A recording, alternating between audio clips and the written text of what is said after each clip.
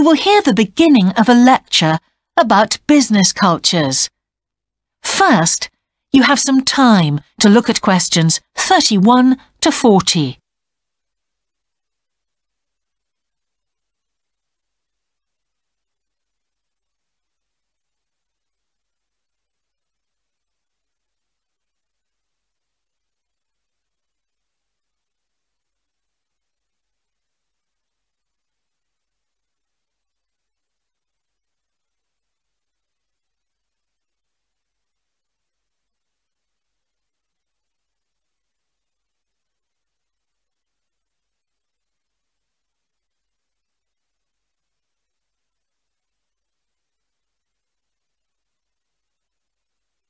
Now listen carefully and answer questions 31 to 40. Good morning, everyone. Now, whether you're going to university to study business or some other subject, many of you will eventually end up working for a company of some kind. Now, when you first start working somewhere, you will realize that the organization you've joined has certain characteristics. And we often refer to these social characteristics as the culture of the organization. This includes its unwritten ideas, beliefs, values, and things like that. One well-known writer has classified company cultures by identifying 4 major types.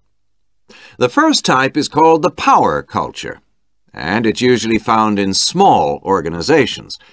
It's the type of culture that needs a central source of power to be effective. And because control is in the hands of just 1 or 2 people, there aren't many rules or procedures. Another characteristic is that communication usually takes the form of conversations rather than, say, formal meetings or written memos. Now, one of the benefits of this culture is that the organization has the ability to act quickly. So it responds well to threat or danger on the one hand, and opportunity on the other. But on the negative side, this type of organization doesn't always act effectively, because it depends too much on 1 or 2 people at the top. And when these people make poor decisions, there's no one else who can influence them. And the kind of person who does well in this type of business culture is one who is happy to take risks, and for whom job security is a low priority. The next type is known as role culture. That's R-O-L-E, not R-O-L-L, by the way. And this type is usually found in large companies, which have lots of different levels in them. These organizations usually have separate departments that specialize in things like finance or sales or maintenance or whatever.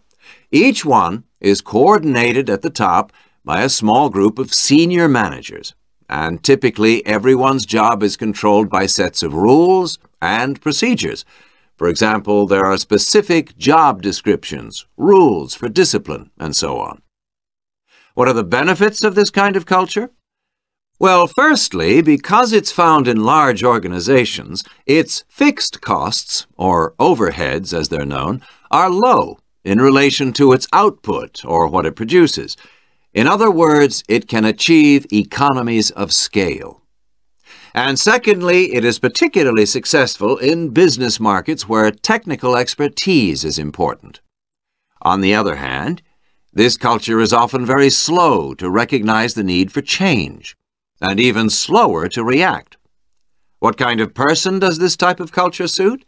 Well, it suits employees who value security and who don't particularly want to have responsibility.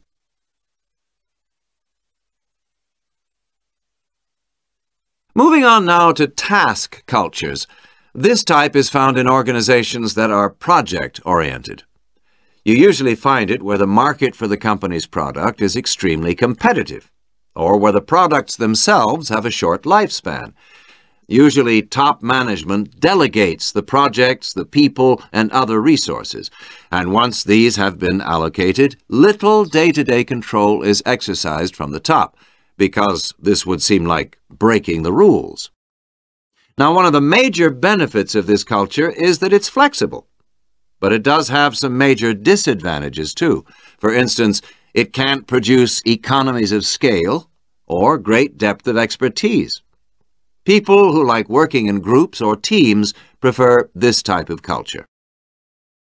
And finally, the fourth category is called the person culture. This type is quite unusual.